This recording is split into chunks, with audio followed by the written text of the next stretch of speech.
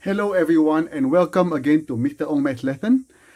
Today we are going to use the graphics calculator to help you check your answers in your algebra, whether it is year 9, year 10, year 11 or even year 12. So I shall teach you the technique of using the calculator, but I will not teach you the technique of solving the equation. So first we are looking at the function in the equation in your graphic calculator. So you are going to learn three functions. So when you click on the equation button, okay, you will get a total of three different ways of doing it: a solver, a polynomial, and a simultaneous equation. We are going to go through all these three and hopefully you are able to solve this. The first one is called linear algebra. It means that there's no squared or there's no cube or whatever. So this is called a linear algebra. We are going to solve a simple equation: 2x plus 5 equals to 6. So the solution is u minus 5 on both sides. 2x equals to 1, divide by 2, and x equals to half or 0.5. So the function you're going to use is solver. When you do a linear algebra, you're using solver. So you are going to press F3 on solver, and then you are going to put the equation. The equation is 2x plus 5 equals to 6. So what happens is that you're going to put 2. The x button is just below the red button, the alpha button. So x is there. 2x plus 5. And the most important thing is the equal sign. The equal sign is actually here. You have to put space, shift, dot, or shift decimal point is the equal sign, the yellow button. And you go put equal to 6.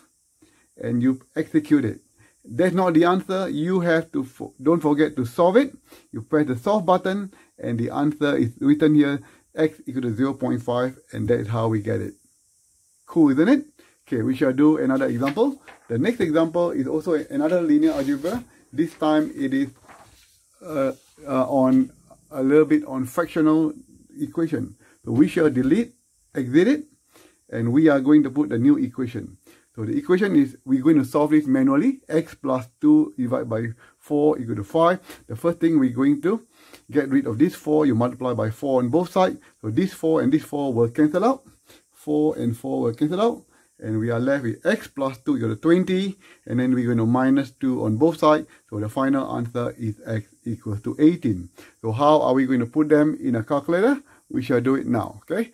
So the equation now, we're going to put x plus 2. Don't forget you need to put a bracket so that it won't be too complicated. So x is the button below the red button. X plus 2, close the bracket. And the fraction button is here, ABC, over 4. Equal is again shift decimal point. And the 5 is there.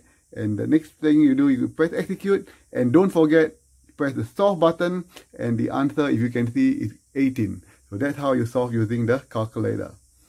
Great, good. Now we are going to do a harder example. We are doing exponential. Okay, if you learned exponential before, okay, what we're going to do is that we are going to solve 2t equal to 6. So exponential is 2t over 6. So we're going to log both sides. Log 2t equal to log 6. What happened? The t can come down. So t log 2 equal to log 6. And put in your calculator, t equal to log 6 divided by log 2. And the answer is 2.5849. So we shall do that in a calculator. Very simple. Put equation again. 2 to the power. Power is this button here. And then you're going to put 2 to the power of t. There's no t. So you're going to put x. Is the same thing. The unknown. And then equal. You put shift decimal point. And then equal to 6. And then just press execute. And don't forget to press the solve button. And the solve button will give you 2.5849. Is exactly what we did before.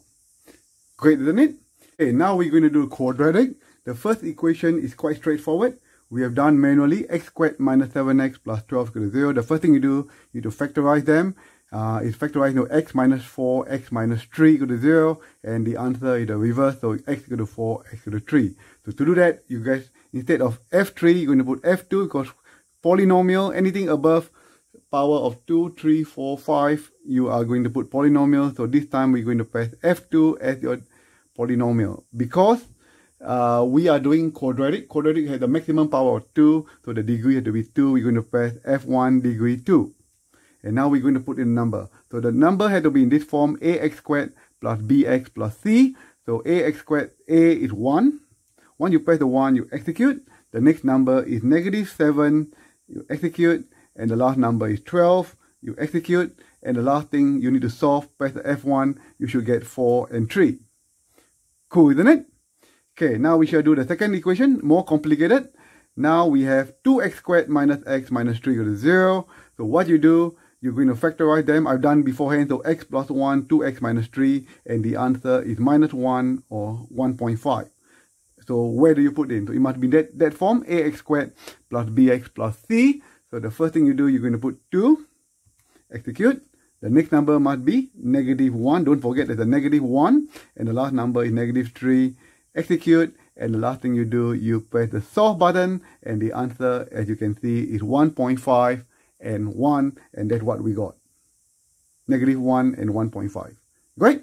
Okay, last thing we're going to look today is called simultaneous. Simultaneous equation means you have two unknown and you have to solve the two equations. Simultaneous. So now what we're going to do, we're solving this. 2x minus y equals 7. 3x plus y equals 13. There are two equations. There are two unknown. We need to solve them. To do that manually, we're going to add them up. So 2x plus 3x is going to be 5x. Y minus y plus y is cancelling out. And 7 plus 13 is going to be 20. The next thing you do, 5x equal to 20 divided by 5, x equal to 4. Once you know x equal to 4, substitute 4 into either of the equation. We substitute the first equation. So 2 times 4, x is 4. So 2 times 4 is 8. 8 minus y is going to be 7. And we solve algebraically y equals to 1. So how are we going to put it down in the calculator? We're going to put them, now we are, instead of F2 or F3, we're going to do F1. F1 is simultaneous. And there are two unknown, two equation, degree 2. Now we're going to put the number. So I put there already, 2 minus 1, 7. And the second number is 3, 1, and 13. Now the last step we're going to do, once you've done it, just press the execute button, which is solving button, sorry, and solve. And the answer is x equal to 4, y equals to 1. So hope you have learned something from this video, and keep on practicing and use the calculator to help you check your answers. Have a good day and enjoy yourself. Cheers.